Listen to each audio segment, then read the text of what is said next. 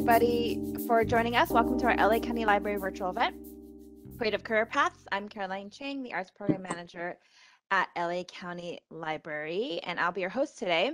And today's program is part of a series exploring careers in entertainment, film, TV, and digital media industries. So in today's program, director and producer Kimberly Browning will have a conversation with costume designer Derica Cole Washington. So I'm going to start by introducing our presenters today, but while I'm doing that, we love to learn a little bit more about you. So please say hello to us in the chat. We'd love to hear from you and share with us what you're hoping to get out of the conversation today and where you are in your creative career journey. So first, I would like to introduce Kimberly Browning, who will be moderating our conversation. Kimberly is a filmmaker based in LA and is the founder and festival director of Hollywood Shorts Film Festival, which launched in 1998. She is an associate short film programmer at Tribeca Film Festival and a senior programmer at Catalyst Content Festival. She has been the executive producer of HBO Access since 2015 and is now part of the new Warner Media Access Programs team, developing emerging writers and directors in episodic television. And then we also have our speaker today, Derica Cole Washington. From script to screen, Derica Cole Washington's work as a costume designer represents a distinct perspective and visual voice for presenting narrative and character. Her approach to design is focused on visualizing the story and composing the dress body on screen. She earned her MA in Visual Culture, Costume Studies from New York University and a BA in Art History and History. She is a member of Costume Designers Guild Local 892 and United Scenic Artists Local 829. And with that, I will hand it over to Kimberly to start us off. Good morning, everybody. Thank you for joining us. We're having such a great time with this series. And so I'm really excited to get to talk about costumes and wardrobe today as we continue our conversation about creative careers. And to welcome one of my favorite colleagues, Derica. Welcome. I'm so glad you could join us this morning. Yes, I'm excited. It's going to be so much fun, and we're just going to jump right in. I'm loving all this information that you guys are all sharing in the chat, and I'm reading them, and we will touch as many things as we can, and Caroline will also be communicating with you guys if there's any specific things that we can answer for you later.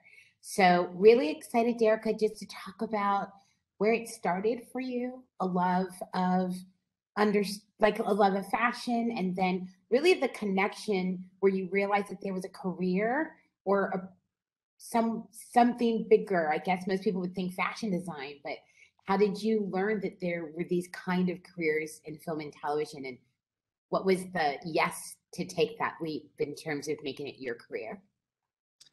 Well, it's interesting because I'm from Ohio, Cincinnati, Ohio, and I went to an art school. So when I was in high school, I did scenic design. So I got in, oddly enough, it's called School for Creative and Performing Arts in Cincinnati. And I got in for vocal performance. As you can hear, I have a raspy voice.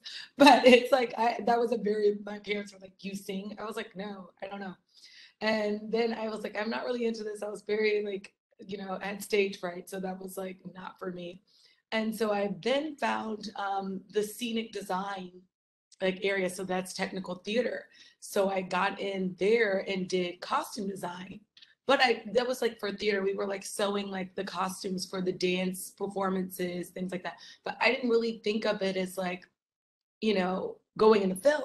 I didn't think about it at all. So actually I went into the art department and was kind of there making the sets. And when I went to college, I kind of just decided to go into art history because I could at least be a teacher. That was like the profession that I at least knew was, something I could tangibly see doing. So with that, and draw and. So, I mean, I wouldn't say I was like the best artist, but I've always loved art. That was always my thing. I wasn't the best illustrator, I wasn't the best painter, which is why I wanted to explore art history, because at least my love and appreciation, I could explore it in that space. And so I wanted to go into like the museum world and exhibitions and design. So that's what I was really interested in. So I did my undergrad in art history, and then I decided to go get a master's in visual culture costume studies to essentially be a exhibition curator, like in a museum field. So that's what I wanted to do. So tell that I wouldn't have even known that was a major. So how did you discover that was even an option for advanced study? Because I love going to museums.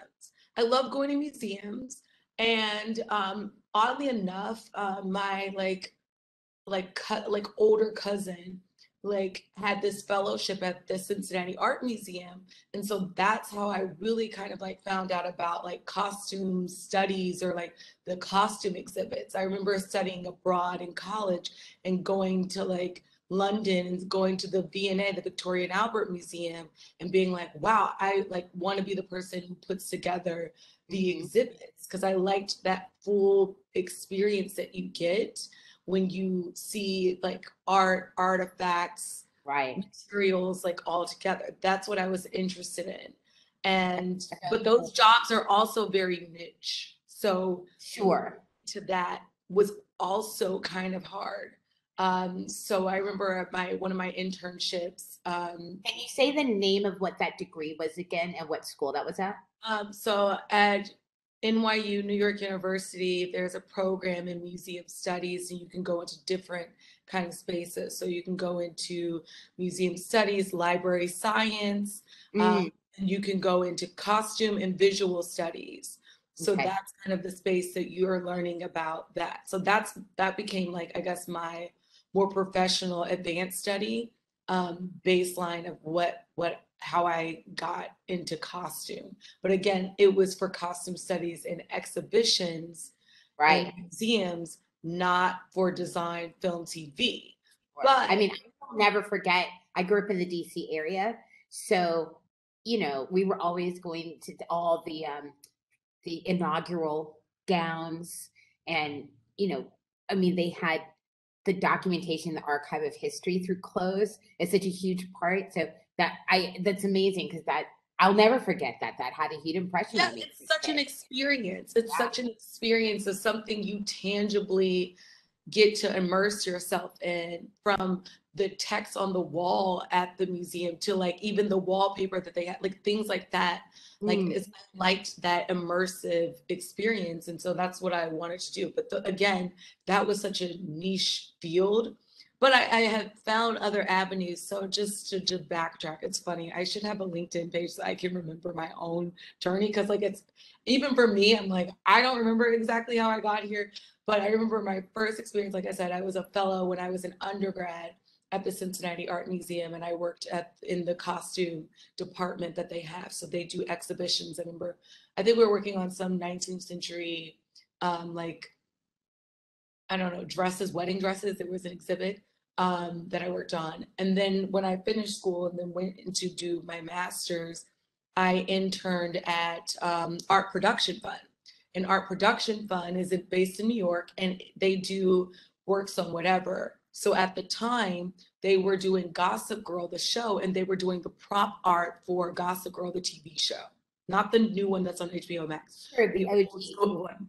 Yeah, so they were doing that. And so from there, I had met the set decorator, was like, oh my God, this is so cool. That set decorator, her name is Christina Tonkin, also did the set decoration for old G Sex and the City HBO. So I was like, oh, I want to do that. I wanted to go actually into set deck, because she was like, well, I don't really have an assistant, but go check out the costume department. They usually have a lot more people. You almost ended up in art department? I wanted to be in art department. And so then I went over, interviewed, met the people. They didn't really have a space at the time, and the show was transitioning into, I think they were ending the last season. So from there, I worked, my first actual job was at the Studio Museum in Harlem. And I was really interested again in being a curator, and the person that kind of mentored me that I gravitated towards was Thelma Golden. I just love seeing this Black woman who looked like me, who was running this museum, all these Black artists. I loved it. And I then also was interested in development, because I liked seeing how they even acquire these works, or, you know, not so much even being a curator. I just loved just witnessing how everything worked. So that was a really great foundational experience to how I looked at art as the inspiration for me. From like Romare Bearden was a big part, like collage art, like people who work with materials, and that was just a huge part. Stanley Whitney was one of my favorite artists at the time. I mean, still is. So that was a huge part of my foundation. And then from there, I needed another job. And so I worked at an interior design firm. And That was kind of your pay the rent job. Again, I was really trying to get into interior design in a way. And also at that same time was interning at an art advisory, Kim Hurston, another Black woman that was like at the forefront of what I like. I kind of sought out people who I admired and kind of went, the people who are at the top of their game and their field. That's who I kind of sought after. And that was great that I was able to make those connections. And not saying you have to go to the top of people in the field, but that's just great for me living in New York, that I had access to them. And I would say like school helped like to have that, because I was able to be like, oh, my professors were able to advise me in that way. Nice. So that when you would reach out, would you just send an email to the office? I just send an email. I send an email, or again, professors would advise, and or I sought out those people. I don't think that a lot of people knew who they were or knew how to even position themselves. And a lot of it is, for Thelma, I went to art openings. They had public art openings. I would go and, make an appeal and then follow up, ask someone, not necessarily her directly, but ask someone from the staff or team, hey, how do I get an internship? Is there a job opening? And follow up. Like you kind of have to like just be a person who's really aggressive in that way. So to segue in, again, I met Kim Hurston through Thelma Golden, and then also the same thing with Art Production Fund. Like those, all those connections became kind of like those umbrella effects of like webbing. You meet one person, you start to kind of like, expand your interest, expand the network. And so from there, it's funny enough, I was dating a guy who was a writer. So this is like, I don't know, it was like 23, 24.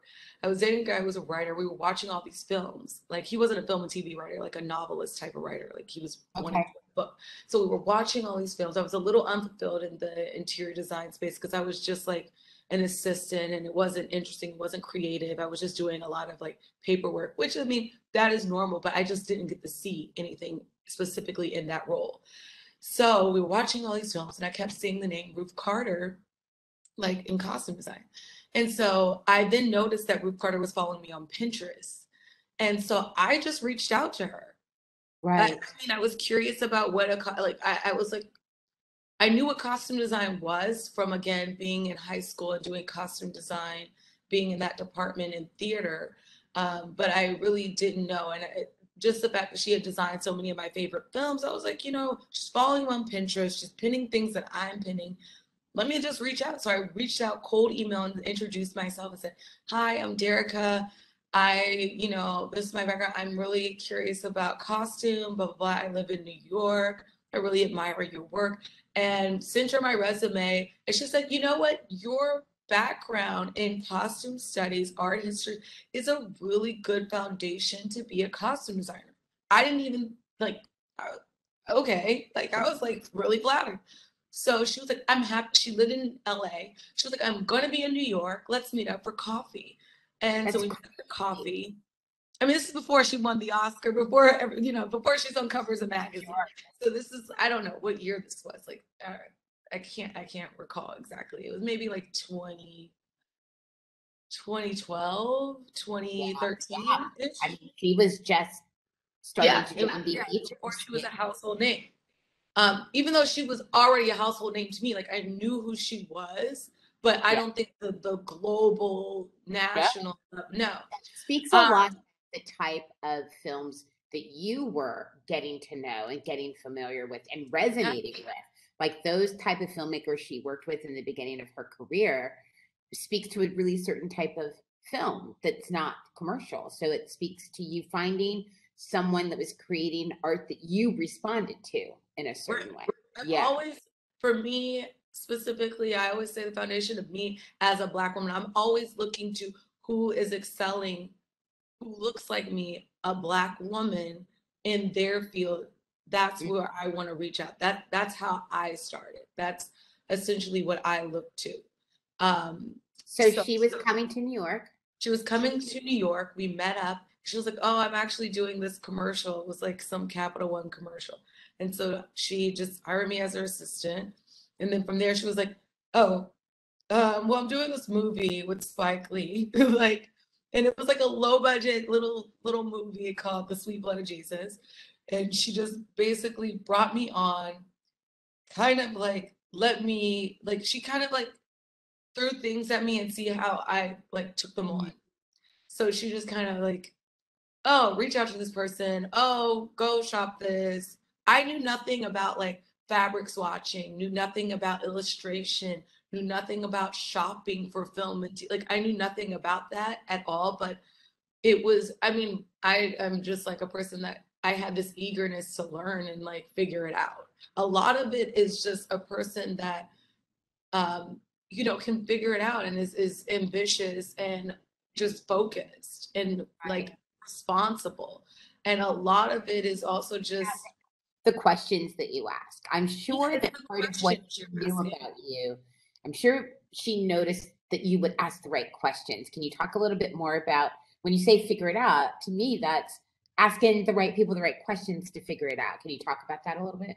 Yeah, I mean, this is kind of before, you know, Siri can give you all the answers. So, I mean, it was going to the library and doing some research. There wasn't, I mean, yes, it's still like in the aughts of the, you know, 21st century, but in terms of resources, yeah, we have Pinterest, but the old school way of doing things was to go to the library or was to ask someone, was to call, look through a directory. That research mentality coming from the museum space and the museum world and understanding the importance of searching history, and you had learned how to learn, and I think that that's a component of being successful in that kind of an opportunity.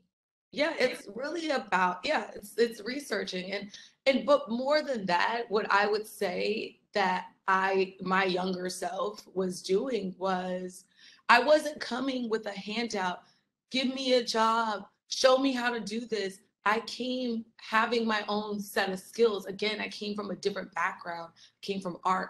So what I contributed something to support what she needed.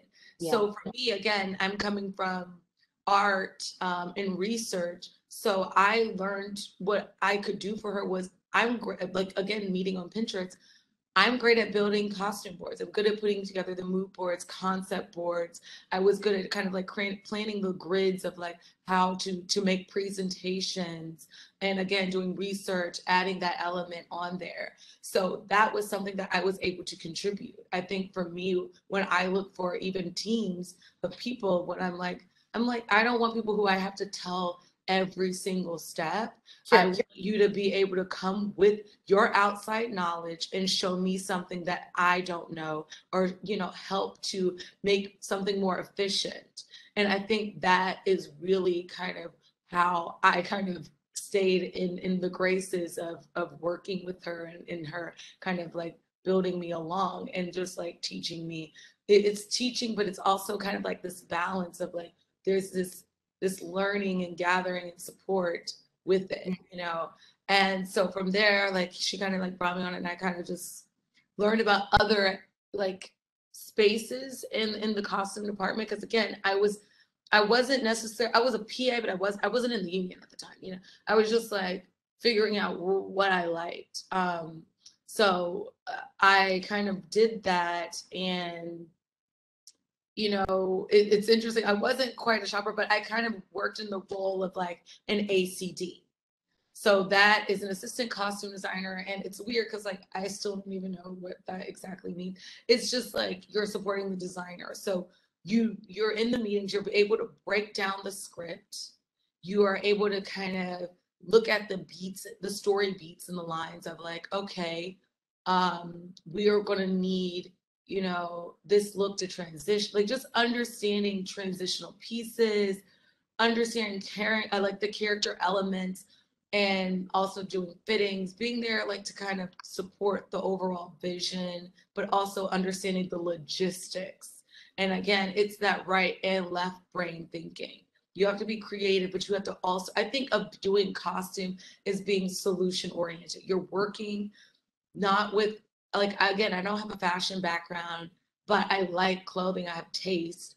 But it's about, costume is about composition on film and TV, like understanding the framework and also understanding the body. So you're not working with, you know, fashion models, you're working with a variety of people, figures, shapes, understanding all of those elements and how that comes to play composing the dress body on screen. So it's less about fashion and it's more about story. And for me, my background being in art, loving photography, loving painting, I love story and like all of that combined in costume with specifically film, the film industry, because when I look at a frame or I look at a photo, it's the same thing. It's like even looking at your screen, Kimberly, like understanding like you have on like kind of this yellow printed top, it's like goldish, and then you have this like framework of like this yellow ceiling, and then like the like all those elements you have to understand, working with the DP and working with, you know, the cinematographer and the production designer, the set decorator, to understand how all those elements come to play.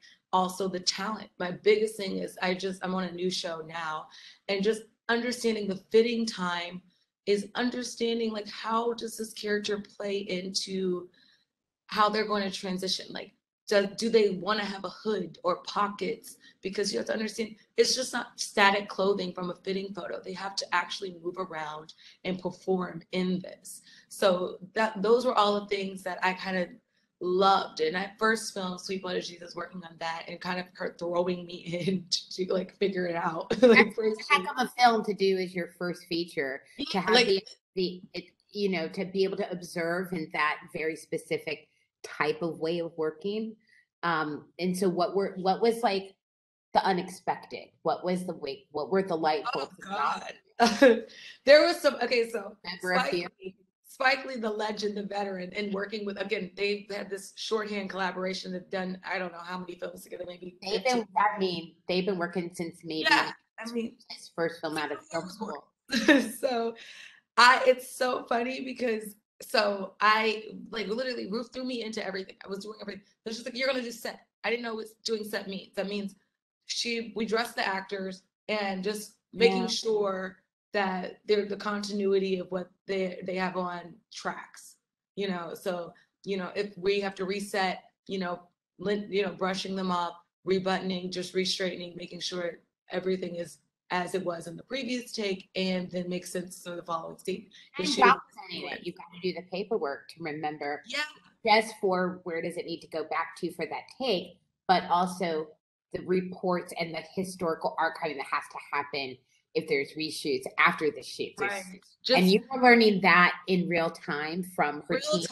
The real time. So I didn't realize I don't want to be a set costumer. I was like, I don't want to be a set costumer. This isn't fun. This is not fun because it's a certain type of brain. Like you have to be really detail oriented, and I am detail oriented, but I don't want to be like detailed in the sense of like in that way. Like that's a different type of thing. I want to like dress them, establish, and kind of walk away. Like, you know, like I want to walk away knowing that someone else is making sure and tracking that part. But that is a really great job, specifically in the costume department, just not necessarily for me. There's different elements, and I'll get into that later about the different departments.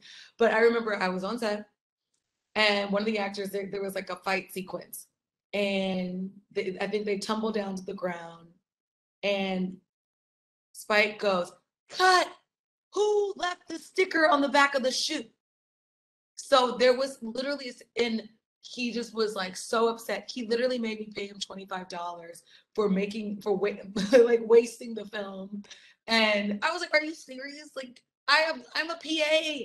You are like this film. He was like $25 that shirt lesson for not checking all the elements. And that's again, set costumer's role, key Yeah. costumer, truck costumer. But You again, never I'm did new to that, this. right? I've never done You- this. I don't know what I'm doing. So that I learned then, that was the harsh lesson. Check every single, make sure no tags, nothing is like shown. Just because you take you take a static photo of the actor's, front facing, you need to look what it looks like from the back, what it looks like, then from there, I always look Yeah. at the heel and the sole of the shoe, Yeah. all those elements. So I Yeah. learned that lesson really hard. That was just like one of those crazy situations. But I mean, to me, it wasn't that big of a deal. But it was just funny You because said from it there was on, I learned my lesson. I bet you never did it again. Never did again. And now, like anytime something like that happens, I'm always saying to my set costumers, check everything before it goes to camera. Check every single element before it goes to camera, because I don't want that to be an issue that holds up camera, or now, the actor was in the energy and the spirit, and now we have to reshoot that part because of some mistake or some minor element that now, we have to do it again, because it sometimes it is take after take. And again, it's about that momentum. I know for a director, you don't want to lose that momentum from your talent. In their performance. In groove. Talk a little bit about, as you saw the machinery, the inner workings of how teams and teams of people all kind of had a shorthand. Like, how did you find was the easiest way for you to learn what people were talking about in terms of, even in the costume department, TV has almost a film has a really specific, people see 47s and, I mean, there's really specific, not just protocols and workflow, just understanding how, but in bigger picture, how did working with Ruth and the way that she staffed her team help you learn what this department did, so you could start to figure out what you really responded to and felt like you were really strong at? I think the first experience, or in terms of a film where I saw her have like a real full team, was working on Selma. And I was like, oh my God, there's like all these people in the department. Like, it was literally like at least 15 to 18, maybe 20 people at one point. Because it was a period piece and it had to be Not so just because it was a period piece, but because there were so many background, because there were so many principal lead characters. Right. Also, it being a period piece, but just the size and scale, and also the budget of the film. Right. When you're working on something with a bigger budget, you get a bigger team, and then that helps to support you. But to me, having a bigger team isn't always like the thing that I want, because that's more people to manage and check in with and all that. So for a long time, I was very nervous about taking on anything larger than a short film, or something I could pretty much have all hands on, because it was so, to me, overwhelming to manage other people. And I'm one of those people, I don't want to micromanage, but I can't be a micromanager where I want to be everywhere and do everything. Like I said, being on set, like I'll go run out of a fitting to go, like, I need to go on set because I need to see how this actually looks on camera. I need to go look at the monitor, because even though I liked this look in the fitting, I might go and see the set is completely different than what I imagined or what was discussed. So like, I'm one of those people, like, yeah, it's a lot. So I think seeing how she managed to have all these different people in all these different sectors. I mean, she didn't technically have an ACD, so I was like kind of like in that role where I was like in there during the fittings, but also would be there on set to help establish the look, or help her, like if she wanted to switch out a hat or a necktie, just kind of like there in that way. But to me, like, you have key costumers who are helping to organize after the fitting, or organize things on the trailer to make sure that flow. So there's coordinators, they're like just fielding all the receipts and all the shopping. There's, the seamstress, they're doing, you have the fitting seamstress, you have the cutter that is making whatever specialty garment, or, anything that has to be mocked up. There were just so many people and so many different positions within that particular project alone. So That now helps me some insight on getting to see a full beehive. How long had you worked with Ruth before you started really feeling like this is the lane I'm going to end up in? This is where I'm headed. And this is where my strengths lend itself to, was you started taking those bigger jobs on your own? Well, I think after that job, I went on to assist another really brilliant designer, Gersha Phillips, and she was doing miles ahead in my hometown, Cincinnati. And oddly enough, I'm working with Imayatsi Corinaldi, who played Nancy Davis. And Yeah, that's crazy. it's so funny because she would literally came into the video. She's like, "Oh my God, you were like an assistant, and look at you, you're designing my show. Like this is like I don't know how many years ago that was, but it wasn't that long ago. But it was just like the simple fact that you can move up relatively quickly depending on how you pivot and move. Honestly, it's about opportunity. And for a long time, I was a little like frustrated because I was like, oh, I'm not getting the jobs I want. Like it is kind of like it's a juggling thing. It really is. And it's a risk sometimes because you can be on something for a long time and it could be really financially lucrative, but you're not satisfied. Right. You could be working with Ruth for the rest of your career and have an amazing. And I would have loved that. I would have loved that, but I think that I saw that I want it's kind of like in all the other ways that I said, like Thelma Golden and Kim Herson, when I was like, I don't want to be an assistant. I want to be you, but like my version of you, Yeah. And it's like I got the tools and I got the elements. And so now I can go off and figure out my own aesthetic and my own choices and my own framing. And so I think, so I did Mouse Ahead, and that was with Gersha Phillips, brilliant designer. And then from there, I got into the union in New York, and that's the 829 United Static Artists. And my first big TV show that I was in ACG was for Power, season 3 with Frank Fleming, another brilliant designer, Black man. He was one of Ruth's assistants, ACDs back in the day during Amistad. Like it all kind of ties in.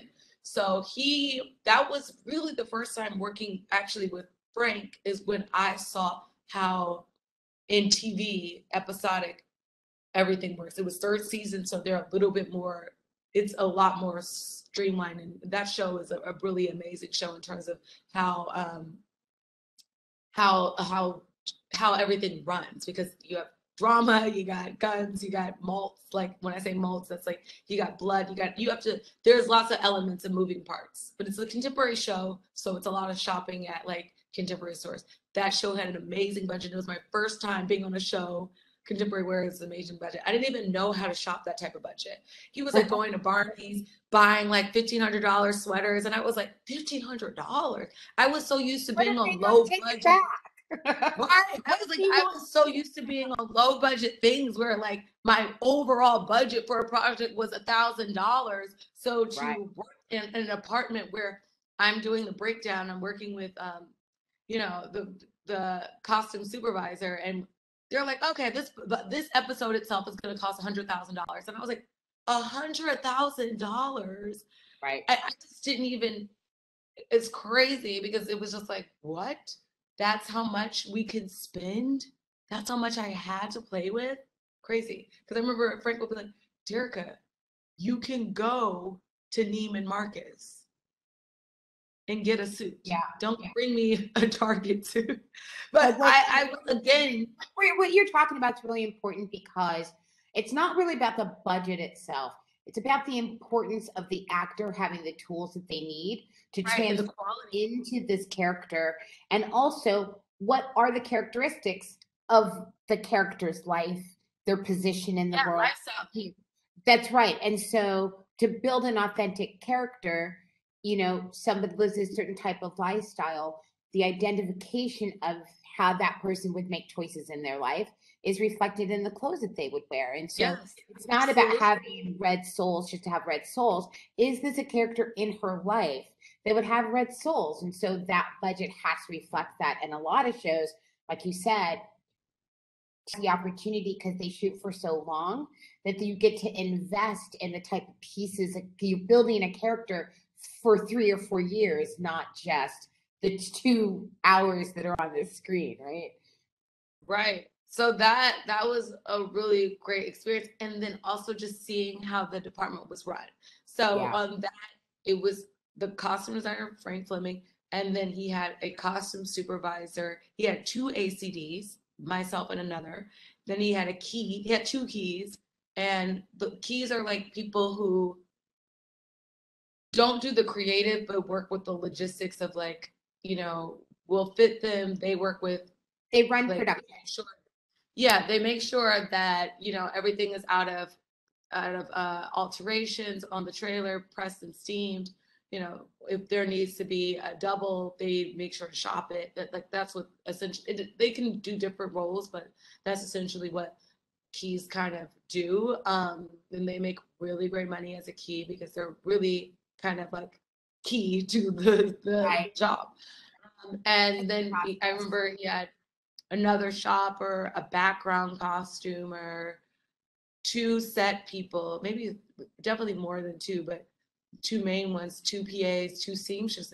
I had never worked on that full scale of a crew. Like, I was just like, wow.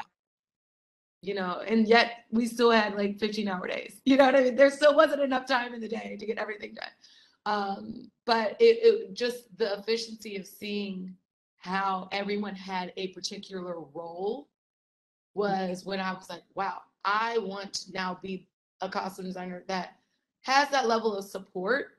But I also am glad that I have worked on indie projects and know how to do all those things myself.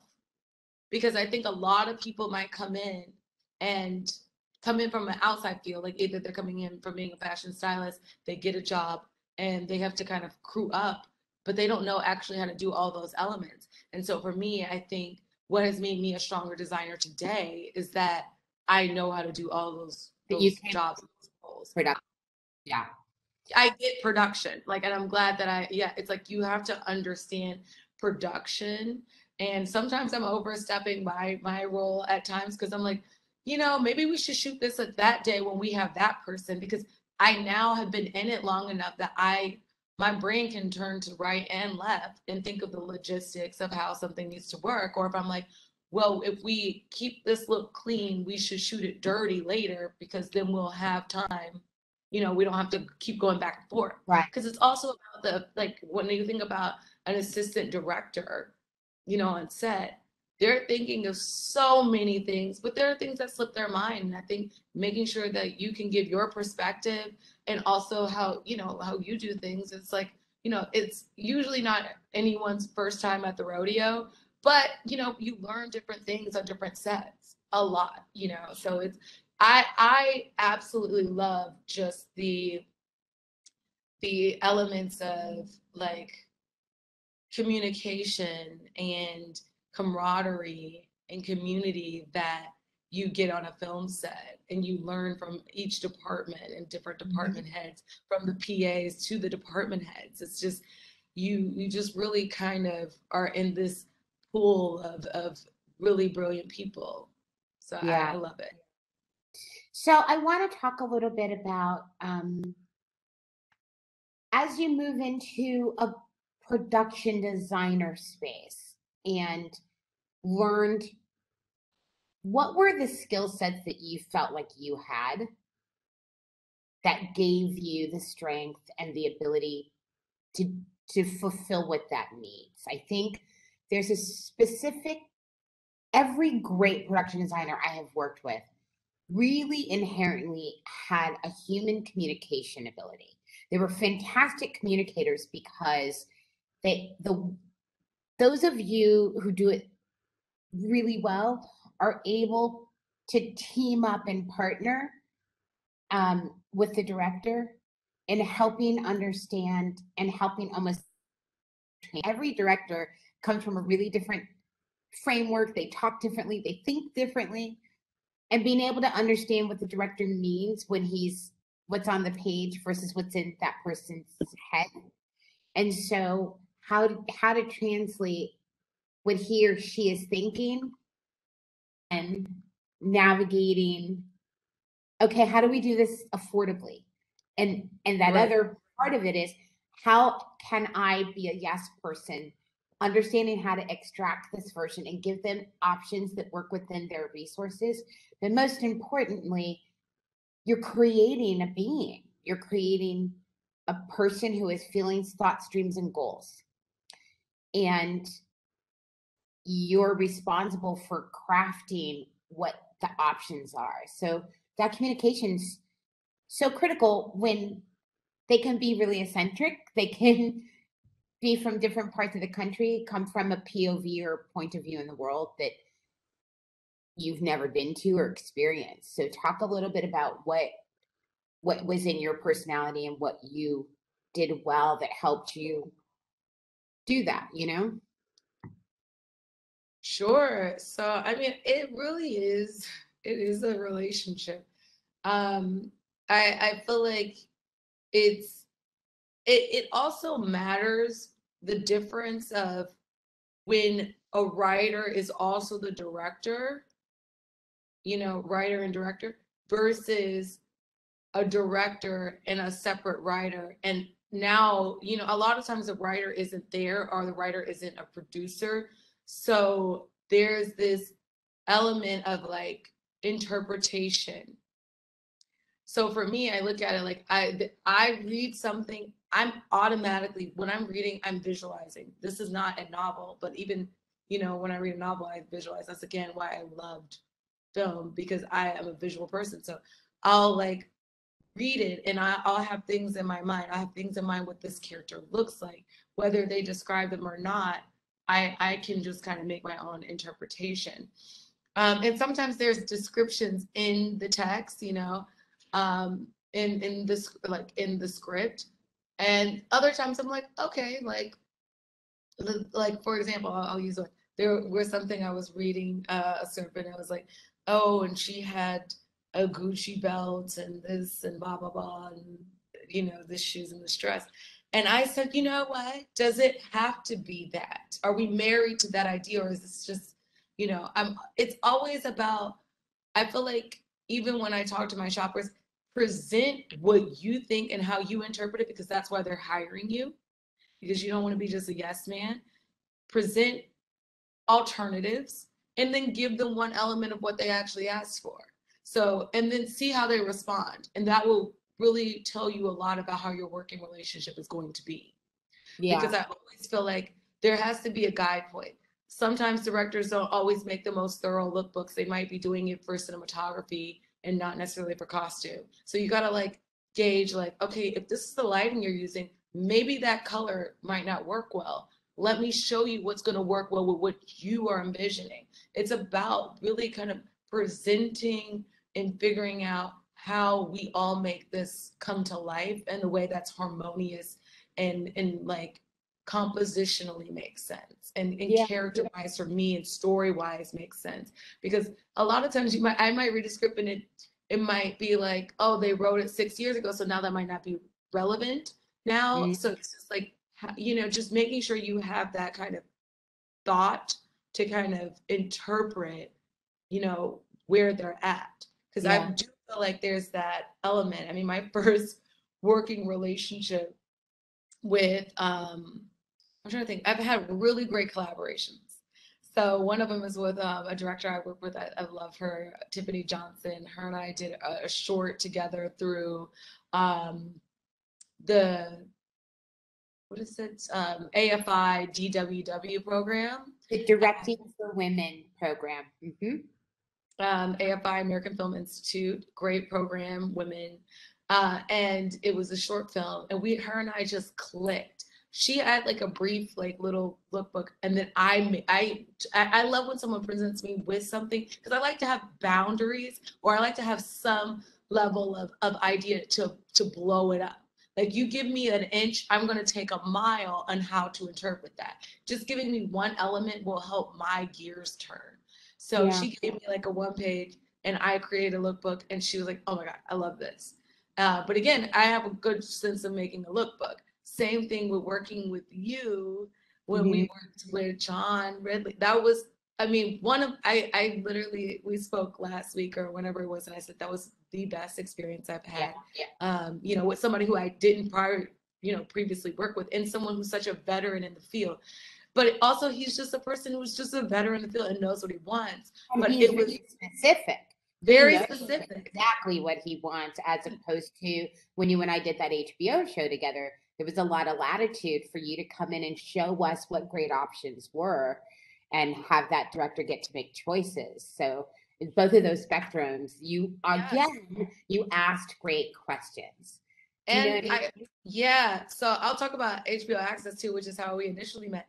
But with John, with that project, he had like I think he just shared, like, I don't think it was like a deck or anything, but he just had like character reference. He had a reference. He had some references. And so then from there, he had some references, and then I interpreted those references. Yeah. And he was like, oh yeah, well, this is great. So I gave him alternatives and was able to kind of dive into the world that he wanted and kind of go from there. And that's what I loved. And I like, again, the specificity. Yeah. And it's great to work with someone who can be specific, like that specific, instead of, oh, I don't know, let's see it on the day, let's audition on the day. Because to be frank, as a costume designer running a department, that slows down everything. It slows down every element. And it can waste money and time. So exactly. just not knowing what directors who will not make a decision until they get on set. The indecisiveness is stressful.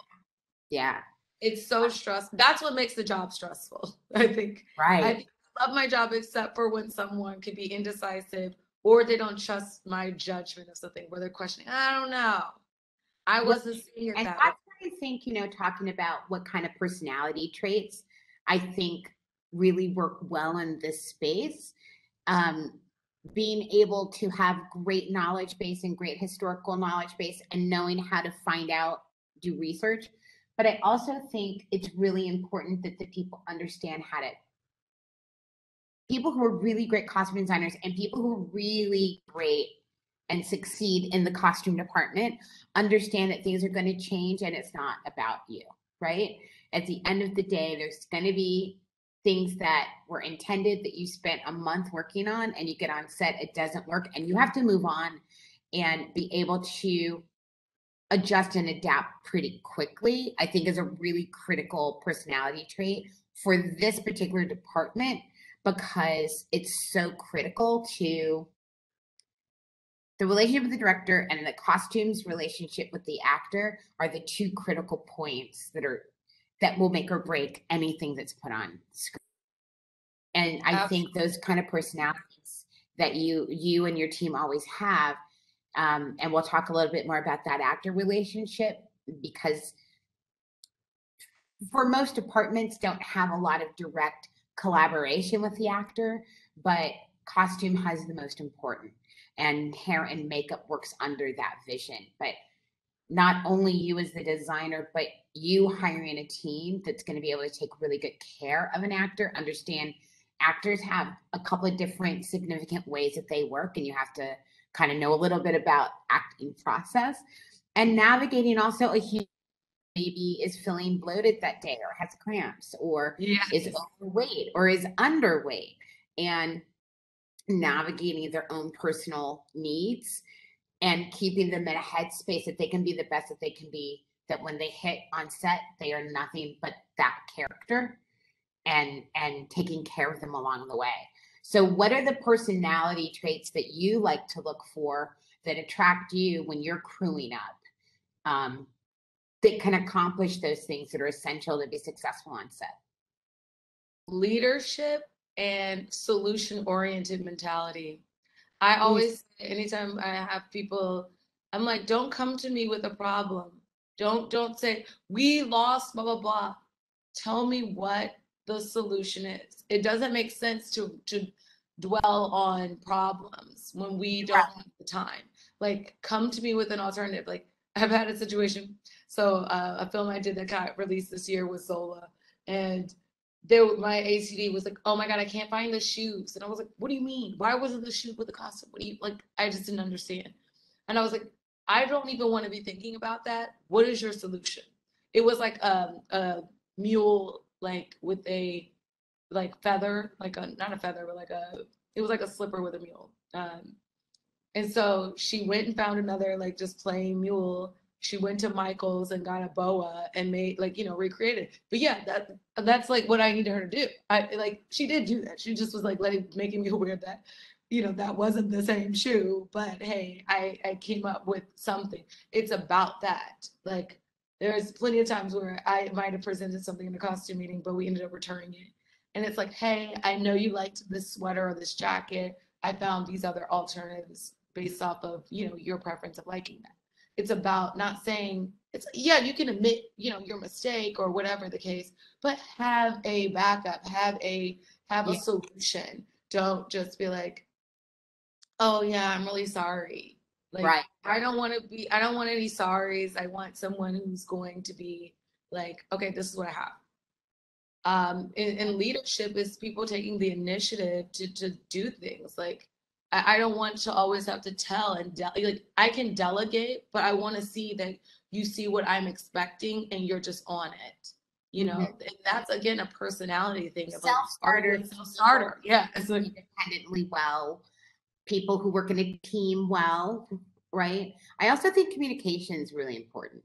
Like people who know when to communicate and what needs to be said in that time, because there's already enough on any given basis. There's 17 things that need to be solved.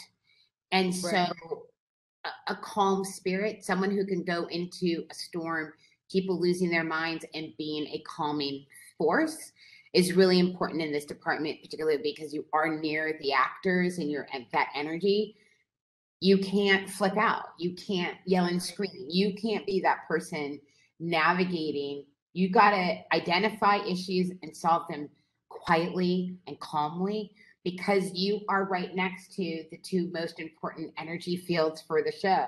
So you can't flip out on the director. You can't flip out on an actor. You got to keep their feet on the ground. And so I've also found that people who do really well in the shows that I run and I really love working with are just, they're great pilots. So if there's turbulence, if there's lightning, if there's rain, if there's a storm, okay, it could be bumpy, but we're going to get through it. There's always this demeanor of we're going to get through it one way or the other, that I have found is a really strong characteristic of everybody I've loved working with, including you.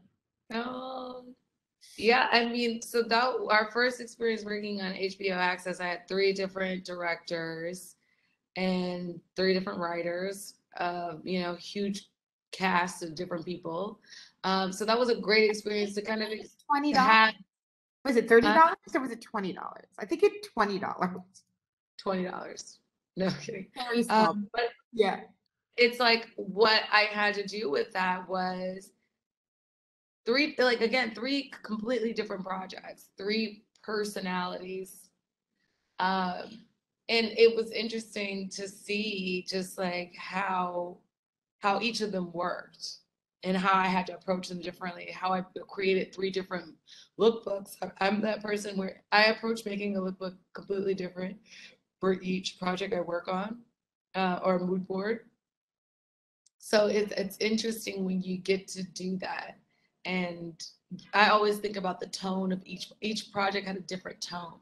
yeah. And you know, it was great to do that because I got to have these different, a completely different kind of vibe for each thing. Yeah. And I think that again shows that was such a challenge for me in the sense that like I got to do 3 different vibes, 3 different stories, 3 different kind of costume worlds. And that was like kind of like this moment for me. It was like a trial of do you really like this field? Can you really do different, you know, you have to be flexible. Like you could be a costume designer who only does horror films. That could be your genre. That could be what you do. I like to think of myself as being, you know, I'm always driven by the story. That's how I select. It's not about what it is, who it is. It's about the story. So it could be a horror film, but if I like it and it resonates with me, then great. But yeah, it's like all of it kind of can be a little different. Yeah. So it's really it's interesting too because costume design, there's so many different elements. Like again, I flip between doing costumes for TV for episodic, and I do film. And even with episodic, it's different. Episodic, you could be doing a comedy, which is usually half hour. You could be doing a drama, which is usually, an hour. So just even the approach with doing those two are different. Sure. Film, you could be doing a short film, you could be doing a feature length. It just is, it has its own things, and being able to kind of work in all those different worlds. And I also do commercials, and commercials are its own other thing because it's like you have the advertiser. What you mean by that when you say it's its own thing? What's a Um, little bit different about how commercials work and how costumes work in that?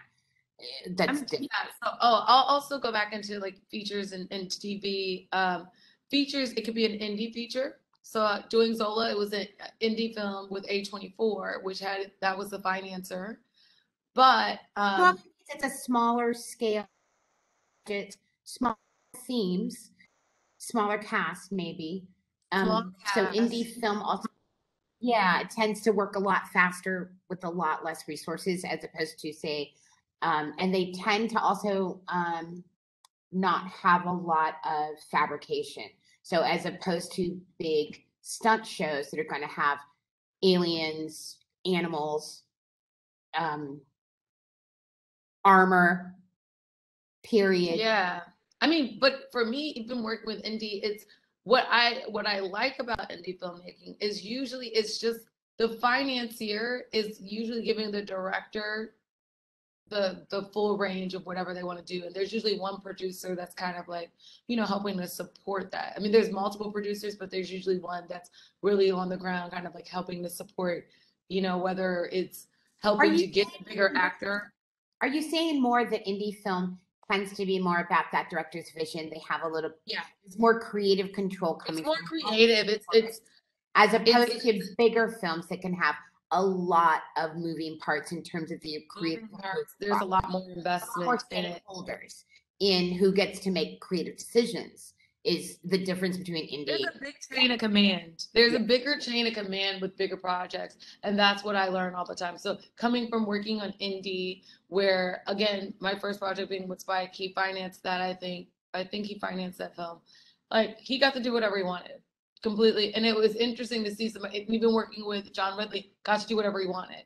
And so when you then work and you see, frustrations with your director, they're usually because of whatever kind of element creatively they're not able to do just because someone's not okaying it, or there's approvals that has to be made. So for me, that also trickles down to me. For people who are listening, they're really looking at identifying these different pathways because is this the kind of place I want to start trying to work? I feel like some of the bigger shows have a lot more PAs and apprentices. Yeah. And so there is some opportunity there that one should keep their eye on because they just can hire more people in a costume department. But I also feel like for those that can get PA opportunities on smaller shows, you get to learn more faster because you get to have your hands on more stuff. Was that your experience? And yes. So I, again, not knowing I was going to go on this path, it wasn't something I was pursuing, full-heartedly in a sense. Yeah. I'm glad I had my first experience on an indie set and working in indie because I got to, again, see everything, do almost everything. Right. If you're working on, let's say, like, again, if you're doing, and I'm going to break it down, network TV, which isn't quote network, it's more like you have streaming, you have network. Well, call it network. Okay. For the parameters of this conversation, we're going to say network, cable, premium cable. Yeah. If you're working on that, there's a lot more. You pretty much do your job. That's what you do. And it's a union job. Yeah. Well, if it's a union show, a PA can only do PA work. If it's a non-union, you have free reign to kind of do whatever someone allows you to do. So with that, you know, you are restricted if you're on a network, because you get to see the action, but you can't really. It takes longer for you to be able to get the experience, to be able to move up into other departments. But I do feel like for the people who can get in on big network shows, they have more opportunity down the road. I think those to last longer. I think those hiring people tend to keep their teams together a little bit more. You can get a season or two of television. Once you're kind of in, it's a bit easier to bounce around from show to show. So I think there's some benefits for those people who it might take longer to rise up through the scale of ascendancy in the department, but you have more job security down the road. Yeah, 100%.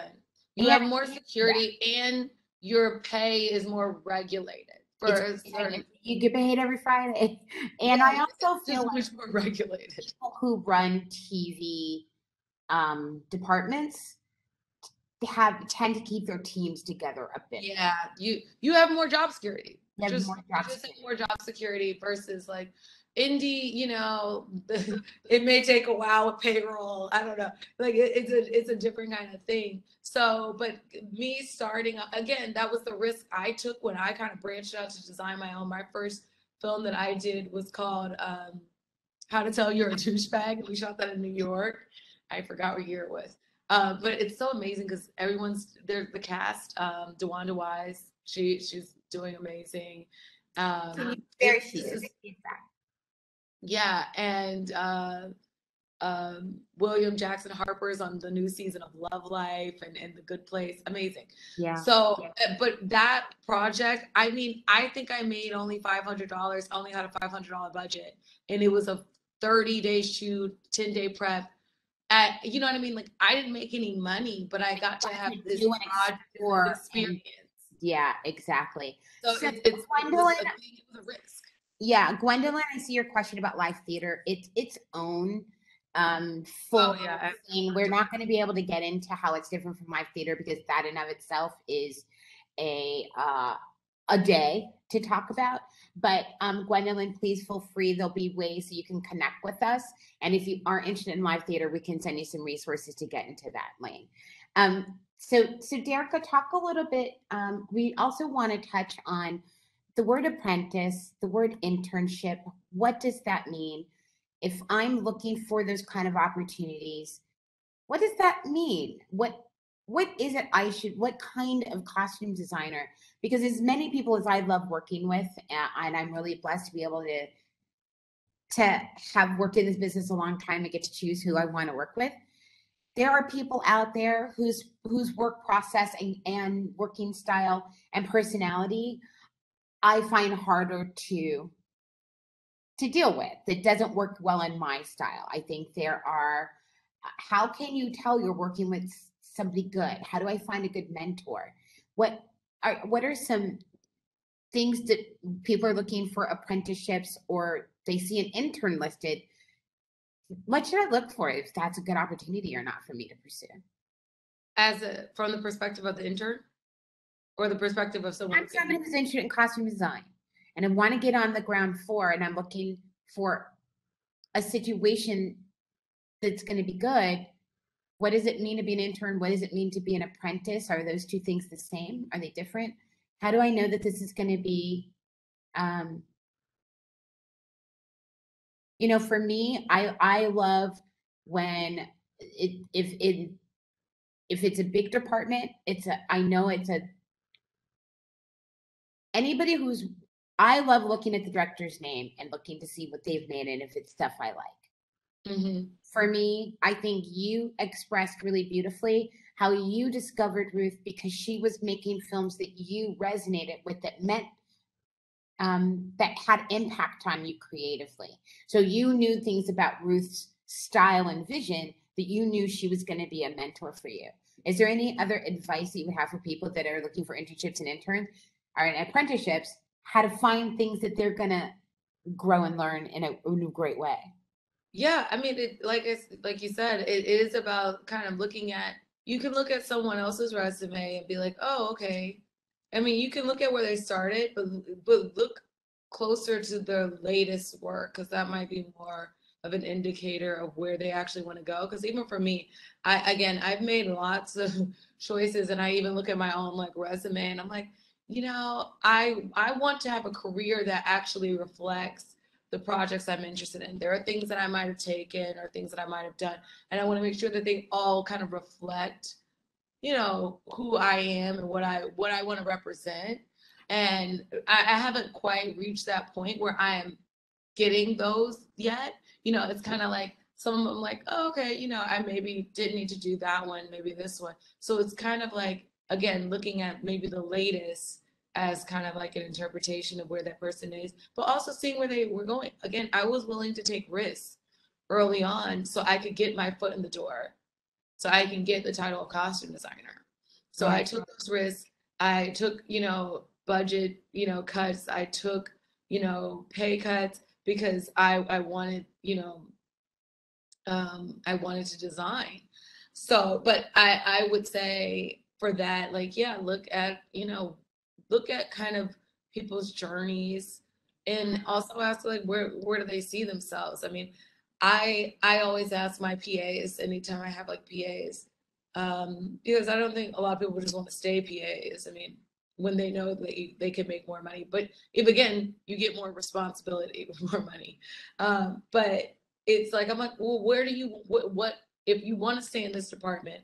What area do you want to be on set? Do you want to shop? Do you want to design? And then I start giving them little tasks that are more geared towards whatever they want to pursue. Yeah. Because I am always a big fan of helping someone, especially, and I'll talk about, I mean, I can talk about this briefly, or if you don't want to go into this, about unions. I think when you recognize, oh, I didn't really understand what the union was until like other people I saw were like in the union, and understanding you get really great health care, and just, you have a rate that is more solidified, benefits, things like that. That I always am a big proponent of trying to help people into the union to have that security. So I always ask like, okay, so what do you want to do? What do you want to pursue? I want to know what your goals are. Some people are like, oh, I'm curious, and I just want to kind of float around and see,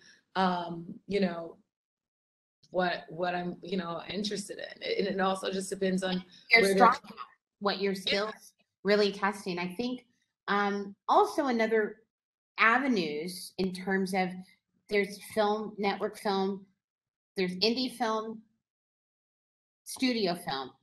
There's the different types of television production.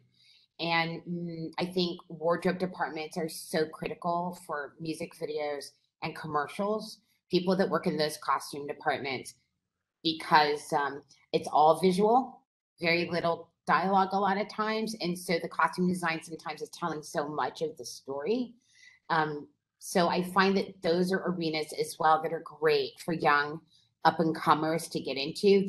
But it's a different way of working. It's fast, it's furious, it's way more fast. It's fast. More Some people people don't like to be not as show. nice. People are not there to be friends. People aren't there to come by. It's different. It's really different energy. And I also find that I don't know if you've done a lot of live television, but no, I've never done that. Yeah, costumes.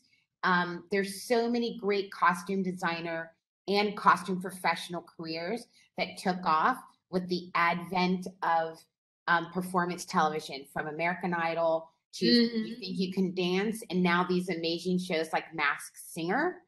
And these shows, costume design has become such a huge part of the creative impact, and people are their careers are expanding and working in those frames. And then Grammys, Emmys, they all have big costume departments, everything from the dance sequences to any of the gags. Late night TV also has wardrobe. So I think these are areas in our business that people don't think about, that are huge areas that not as many people think to try to start. there might be more opportunity because everybody's trying to get onto a Marvel movie, right? Yeah, I think, yeah, absolutely. A friend of mine who I'll connect you, Jolene, she, another Black woman, she is a costume designer. She does Master Chef. She does AGT Live. Again, you don't think that you just don't think about that. I have one of my assistants who's like my key assistant. She does like AGT, those types of shows, and does what I do, which is film and TV.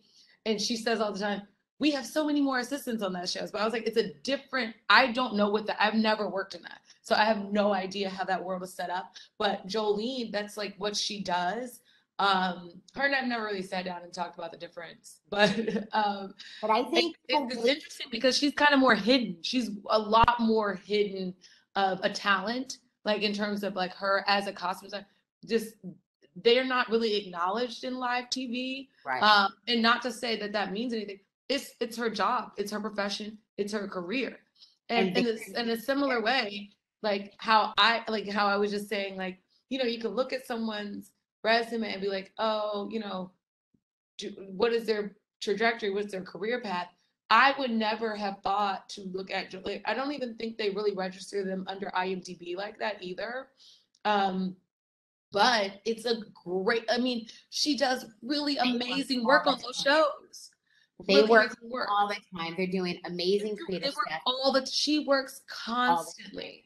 And the Emmys have really expanded the awards and the acknowledgement that's happening in that side of the business. RuPaul's Drag Race, like, they're killing it. That amazing. He's won so many Emmys as a costume designer.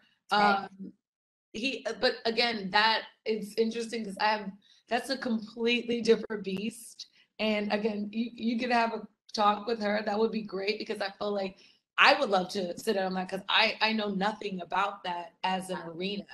The most I know about that is a little bit of my work in commercials, because commercials, like we were saying, commercials and music videos, those are so fast paced. It's usually like 3 to 5 days of shooting and you're done, you know, and the quick turnaround.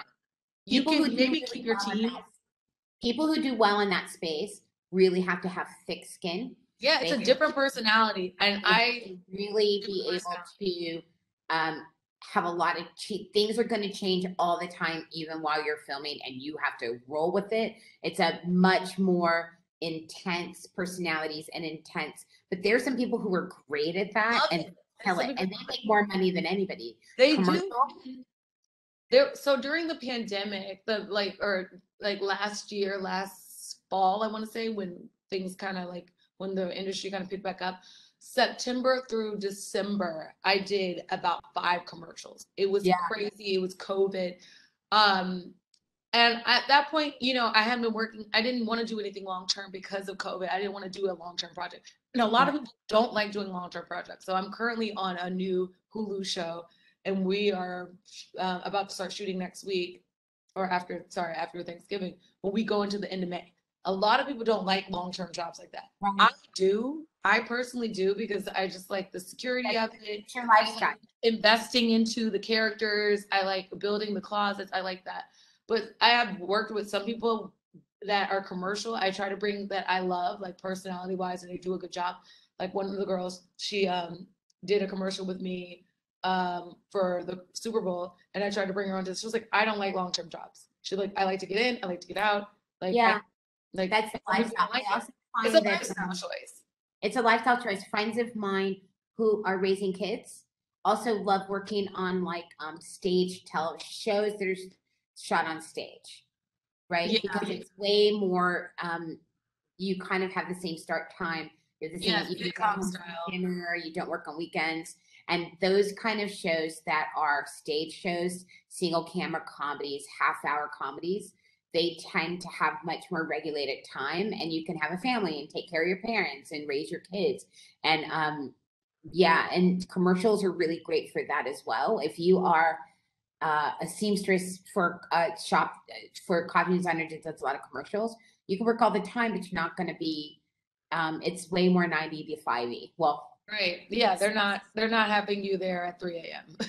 So but Yeah, I wanted just to pivot. One thing I did want to say though was with like, even for me, and that's what I'm saying, I wanted to do the current project I'm on because I, just for context, I'm 33 and now I want to move into, there's people I admire career wise, but I'm also like, their life is their career. And I want to have a work-life balance. I want to go vacations. I want to spend time with my family. And again, thinking about the kind of career and the kind of life I want to have that balance. So as I decided to take on this longer show, it was because I want to be able to transition into something that is on stage or something that I could have, a long-term thing, and it's more regulated. Like in terms of my commitment, I know I'm going to be on this. I know our hours are going to be more set. So I could have more time to kind of dedicate to not only my self-care, but potentially starting a family and having that type of life. It is, working in this field, it can be so consuming if you let it, but you can make wise choices for that not to be the case for you. And I feel like, like in my 20s, I was in a hustling mode. I wanted to get in there. I wanted to do that. Now I'm like, okay, I don't want to be working that hard. I don't want to be that stressed out. You could be traveling, doing jobs on site. I don't know if I want to be, I haven't taken a job outside of LA since 2019, because now I'm like, I feel settled here. I kind of want to be here. It has to be something really special for me to want to do it, because it is an uproot. And I think that's just really important to kind of note, because like you saying, all these different kind of ranges of things do make a difference in what paths you do take. And you can still do that type of work. You can still be a costume designer. You can still do fulfilling work where you can have a better kind of lifestyle.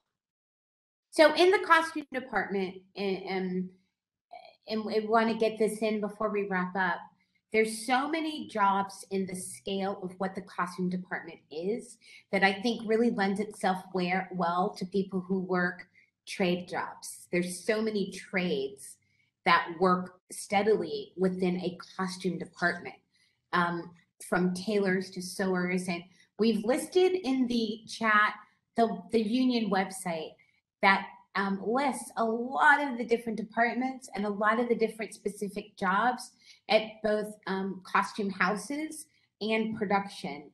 And for those that are considering moving in, if you're not a designer, if you are not particularly an artist, if you don't know what a color wheel is, there's still work for you in this part of the section of our business, particularly those that are good at remember, there's whole departments that fabricate costumes. So when you're dealing with a film or a television show that has soldiers and uniforms, and there's so many different trade skills that are covered by the union.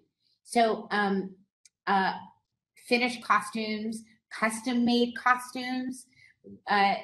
So please go to those websites. But can you talk a little bit about those trades that you use all the time that people don't Yeah, so for example, there's the costume houses. So Warner Brothers, what is the other one? Warner Brothers, Western, Apple. Everybody's got a costume house. Yeah, everyone has a costume house. You can work in the costume house. I personally, I'm saying this, just to be honest, the costume houses are great resources to work in. I personally don't love them. My personality, I couldn't work there because you're literally surrounded by clothes. In a big old warehouse. I'm not coming from fashion, let alone coming from the retail experience. So even for me, I'm like, I get overwhelmed seeing all of that. Sure, but let's talk about the kind of opportunities if you love clothes, and you like seeing a range of things. This costume house, you see the sci-fi costumes, you see period pieces, you see everything, and it's kind of like an organization. Yeah, but I think also what's really important, particularly Universal Western, people who have great knowledge of history, who really understand research, who are specialists in the Civil War. Yeah, specialists. People, because when I go into those places, their knowledge base helps me do my job as a filmmaker, because they know when they read our script, or if I give a description of this character, the knowledge base of the people that work at the shops, but there are also full seamstress, they're full tailoring. They also have dry cleaning, you know, I mean, there's a full range in the ecosystems of the costume houses, and some costume houses specialize in niche, period. And so I think it's important Palace is one. Yeah. Palace. And then there's also other places. There's the Ruby, which is more contemporary high-end fashion. Really amazing place. I love that place because I mean, I am more of a contemporary designer. You know, I like period, but what I'm interested in right now is more contemporary or even future-based. And so when we're talking about those kind of job opportunities that somebody can aspire to begin to get on the track, I think talking about contemporary has its own really specialty positions.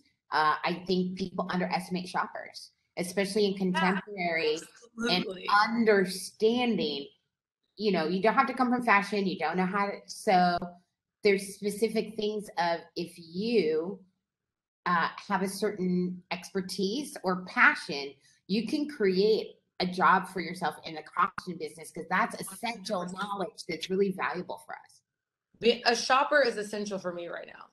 And that's what I'm always looking for shoppers, because it's hard to find good shoppers, because it's not about like, people get confused with a shopper is. It's not about it's about having a good eye, but also being able to understand what I'm asking for. Like, sometimes I don't give enough info for them to go out and shop, but also if you're reading the script and you're getting it, like, you should be able to kind of like pull those things together. I'll give a shopper a mood board. You figure out how to interpret and find those things. But you're not just shopping one item. You're shopping a full look. So don't just bring me a top. Bring me multiples of that top, because that person's sizes could be wrong. So that's what makes a good shopper.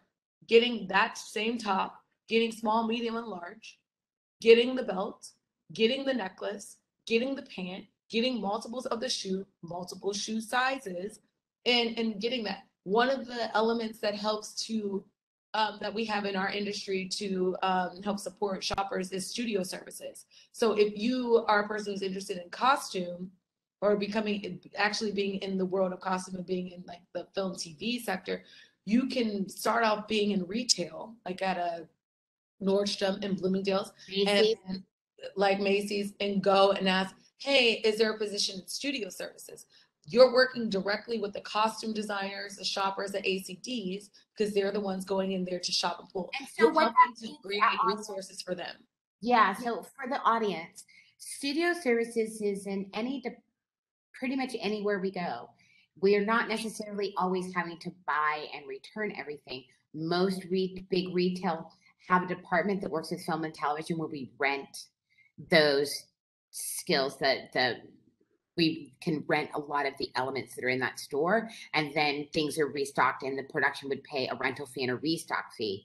So we're not yeah, exactly. But it's like a rental house within the big. So instead of having to go to Michael Kors or go to the House of Gucci, you could go to, say, a Neiman's, be able to access all of those different retail brands, but work with their studio services in being able to shop and being able to maybe rent some of that stuff and not have to purchase it all. So that's a great opportunity and a great job that people wouldn't think about would get them into. And you have regulated hours if you work in the studio. Yeah. And then you get to meet the costume designers and shoppers and all that. And if you wanted to transition to be on that side, because I've met people in studio service that are like, you know, I would like to shop, because I'm seeing what you guys are doing. I'm seeing what you guys are buying, and I could do that. And I could do that and be able to do it at multiple stores. Because if you're just seeing what I'm buying at your store, imagine what I'm buying at all these other stores. Yeah. So it's like, I've met people who are like, yeah, I would be interested in doing that. So there's so many avenues to get in. That's probably an avenue if I would have known about studio services before, I would have gone into studio services and then transitioned. I'm also excited about, there's more opportunities. You don't have to be in LA and New York to start your career in this business. And I know this is LA County Library, and a huge part of our audience is here in LA, but we are having people that are listening from across the country and are watching us. And so that's where, if you look at where production's happening, you can Google where there's a film commissioner. If that state has a film commission, that means there's production going on in that town. And we all know New Orleans, Atlanta, Kentucky, Minnesota is going to be the next great thing. Minnesota just passed a huge amount of tax incentives, as did Oklahoma. And so the states now are going to have a lot more film and television coming into their state. And a lot of times people will transition and start working there. If you've got a cousin or a grandparent that lives in those states, you can become a local hire using their address, having a place to stay where you went to college. So there's a lot more opportunity to get entry level and second level opportunities in costume, because there aren't a lot of skilled people in these regional areas. And most of those places would be right to work states. So you could be in a higher position. You could be in a higher position and not necessarily be a PA.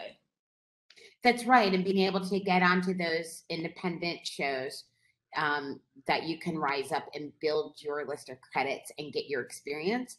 Then as you figure out if you want to go on the union, and if you, then you know which jobs to take because you've done your research, you've reached out to the membership.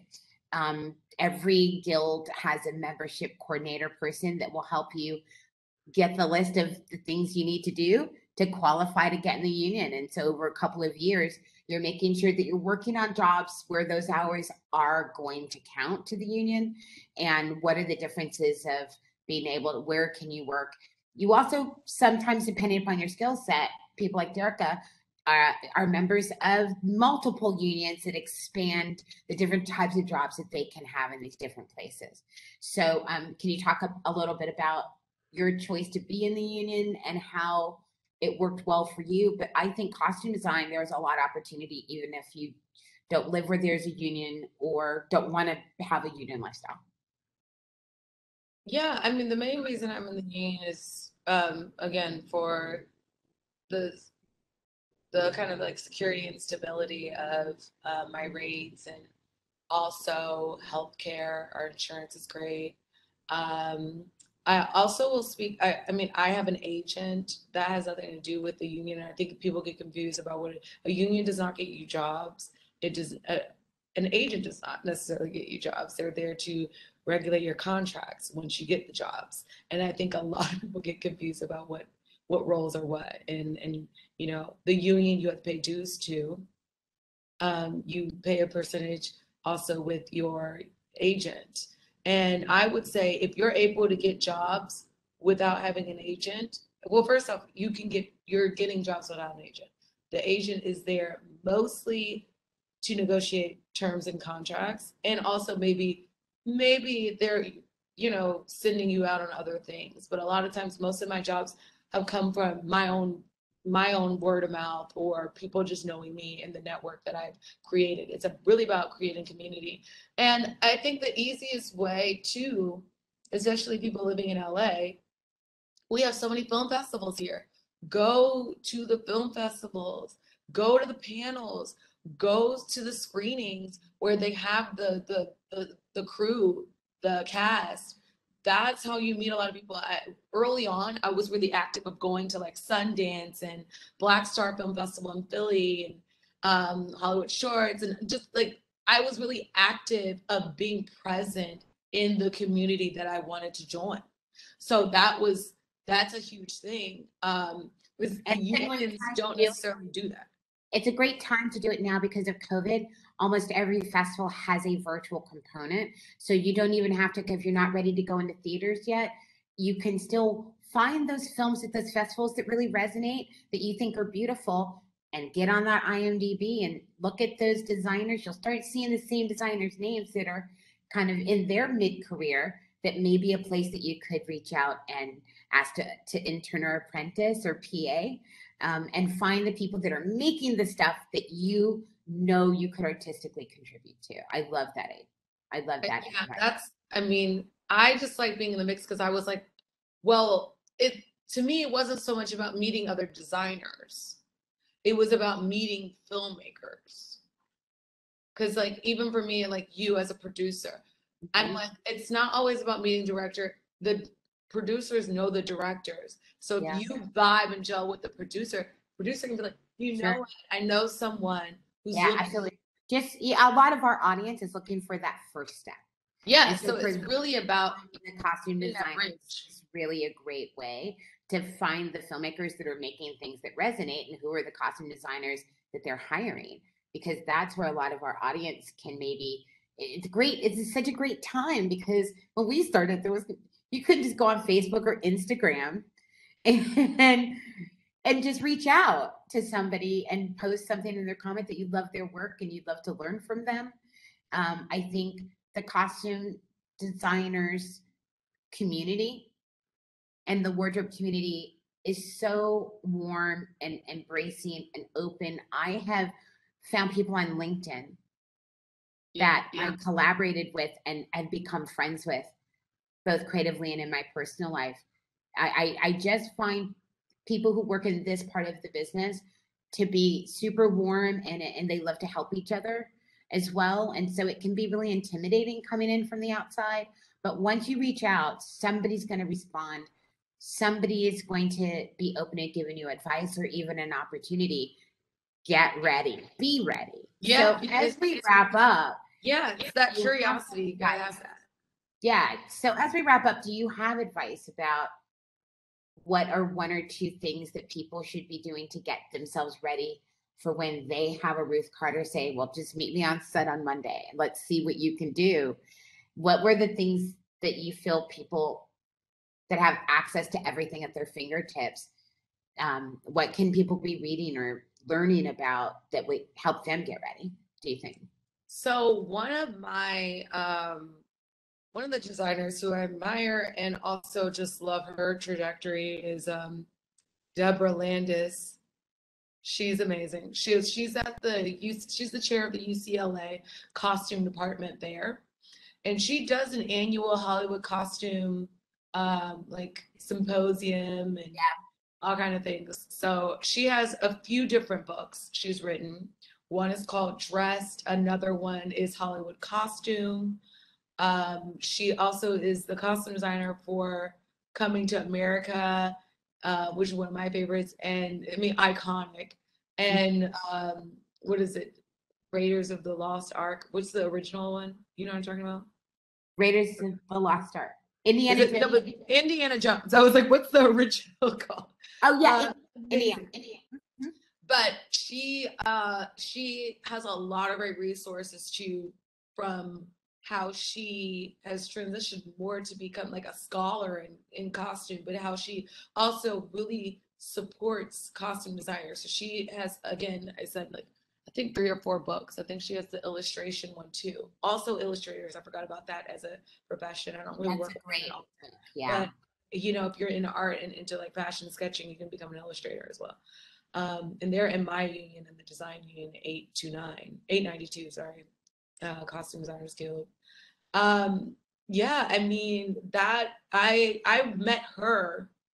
I'm not sure exactly how I met her, but I remember meeting her, and then I set up a meeting to talk to her because I actually wanted to go down that route of more of the scholarly approach. And yeah, more academic. I want to matriculate into as I get like more into my life.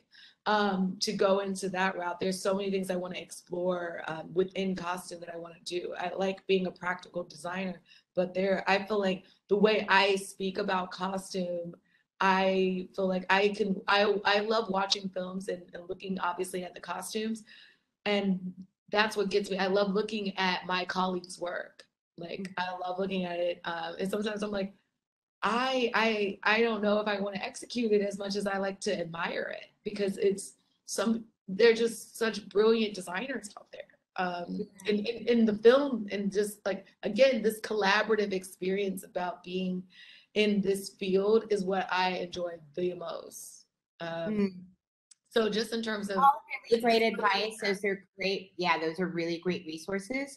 I also I don't know if she's still with us, but anybody else that has any books.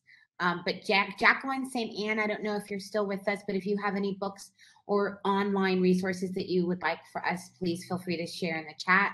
Thank you so much for joining us, and definitely she works at FITM, which is another great destination. I worked there too. Yeah, so I worked there too as an exhibition. Yeah, FITM is a really FITM is a really great first step, a first website to check out if you are interested, you think, in this space. They have a lot of education. Also, please go to our link at the motionpicturecostumers.org. They do have a link of resources and lists all the Southern California places that have training programs and education geared towards a career in this part of the business. So thank you so much for sharing this time with us on a Saturday morning, and so excited about your new show on Hulu. I have a new show coming out next week, guys. It's called True Story. It's on Netflix. So it's with Kevin Hart and Wesley Snipes. So that's my latest work that's coming out. So catch that next week. It comes out on Thanksgiving. So much great stuff happening for you and the people that you're hiring, and being able to seeing you be able to create opportunity it's just been so wonderful to see the group that you're pulling together and making amazing work with. Super cool. Thank you for having me. Thank you so much. And please imagine that you're in a room full of people that are clapping their heads off for you right now. So we love you. We thank you for sharing so much of this really great and inspired information. And especially because on paper, it could seem like, well, everybody just magically gets in and it's this closed circle, and your dad's got to be somebody. And that didn't happen for any of us. We all initiated the email or the phone call that created the opportunity in our careers. So thank you for sharing your pathway, because I hope it'll inspire somebody else that on Monday, they can make that same email happen for themselves. Yes. I love it. Thanks so much. Thank you, Caroline, for having us. Thank you so much for being here. It was such a good conversation. Thank you, Kimberly. Thank you, Derica. I feel like we just scratched the surface. There's so much, and we could have gone for hours. I know. It's such a rich, because it's such a huge world. Costume design is massive. There are massive jobs, and there's massive places that it impacts across industries. Yeah, and thank you so much for the folks in the chat too, offering up a lot of resources. So I'll collect all the resources that y'all have, and then we'll put it together into a resource document about everything we talked about today and send it out to you all, so you can have that for your records, so you can explore more. If you like to explore more about the topics today, we will also email out the link to the recording of the presentation to everyone who registered, so you can watch it again. It should come out in the next week or 2 weeks or so. And our next Creative Career Paths event will be on Saturday, December 4th at 11 a.m. again, talking about getting to the world of special effects. So to learn more about the Creative Career Path series or see past event recordings and resource lists, visit us at lacountylibrary.org /creative-career-paths. I'm copying and pasting that into the chat right now. And if you have any ideas about other kinds of professions you want to see featured as a part of this series in the future, please share it with us. And if you're interested in participating in more of our upcoming virtual programs, please visit us at lacountylibrary.org. Have an amazing weekend, everybody.